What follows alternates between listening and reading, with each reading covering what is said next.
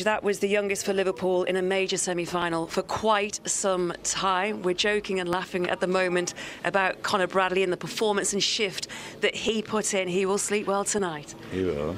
He will. I'm not sure he makes it home, so probably he will fall asleep in the dressing room. It's like exceptional. What a boy.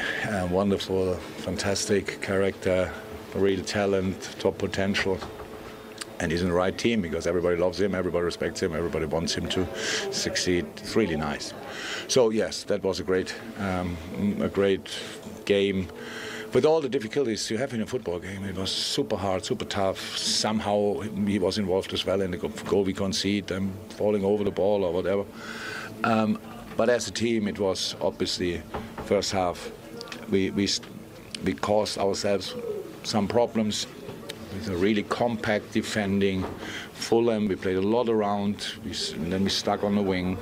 No fluidity there, and we had to change that. We had to play more in the half spaces, and we tried. We changed that at half time, and the boys did really well then. But coming into the second half, they had the big counter-attacking chances. In the end, we defended it somehow, but there was a lot of space there, so we had to reorganize protection as well. Did that, and then we were in the game, and then we were dominant, and then we scored, and then everything was fine. Curtis Jones, another member from the academy that's progressed into the first team, getting regular game time as well. He scores again, player of the match. But it just goes to show about the spirit and belief in this group of players that even with players that aren't available to you to select, you have that power of recovery to get yourselves through.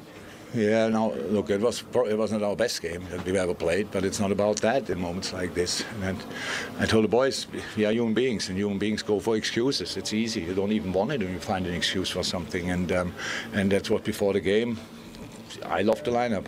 But it's much more important that the boys love the lineup, because that's how it is. If we get into a game and think, oh, okay, how can that work? And blah, blah, blah, he's missing and we have a problem. But that was not our problem today. The boys loved playing. The boys loved putting a proper shift in. The only thing is we had football problems. So it means in the end it was like, if Conor got the ball on the right wing, he got it. He had to stop his run and get the ball back because the pass was not right. If Joey got the ball on the left wing, and it was pretty much our only wingers really, we just could not go from there, not go to the touchline, not for the cross, nothing. It was always too late, too slow. And we had to change that, and we did that. And then all of a sudden, the half spaces were there. Then the wing was there, and all these things. It was then a good game, and the crowd was there. Obviously, by the way, they were all the time there. We just didn't give a lot to cheer for in the first half, but second half it was proper all around Liverpool performance, and we won the game. It's the first leg, nothing else. But because it was always clear that we will not win it with a result that we don't have to show up anymore at Fulham, it's just clear. It's half time, good, and now we go there.